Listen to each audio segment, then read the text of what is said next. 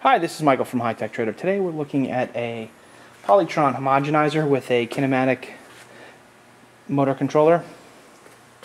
We have a little blue dye in our reservoir, and we're going to do a nice little job of stirring it up. And what's interesting is you can see the dynamics, the mixing dynamics, because of the blue dye.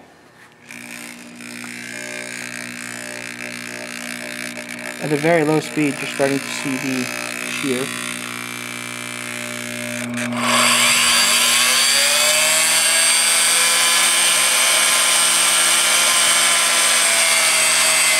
can see the vortex that's being created.